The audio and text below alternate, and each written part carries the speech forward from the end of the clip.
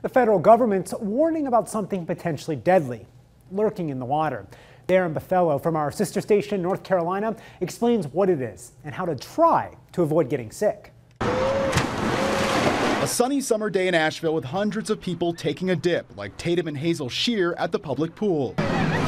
Tatum says they've been going every week. So far, like 2 times a week, and I go to a lake a lot.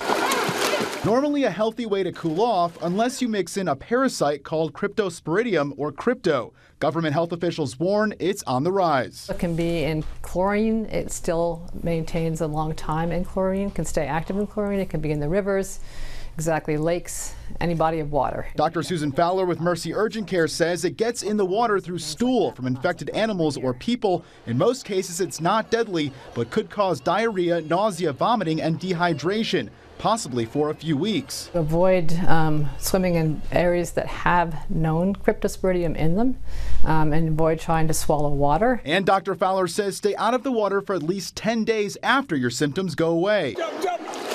The latest numbers from the Centers for Disease Control and Prevention show 5 to 13 reported outbreaks of crypto in North Carolina between 2009 and 2017, enough to keep these sisters on alert. I don't want other people to get sick for their welfare and stuff like that. But this isn't enough to keep them out of the water. Because it's really fun to go there in the summer, especially when you need a refresh. So if we keep our pool clean, then that would be good, because then you can have a lot of fun splashing your sister.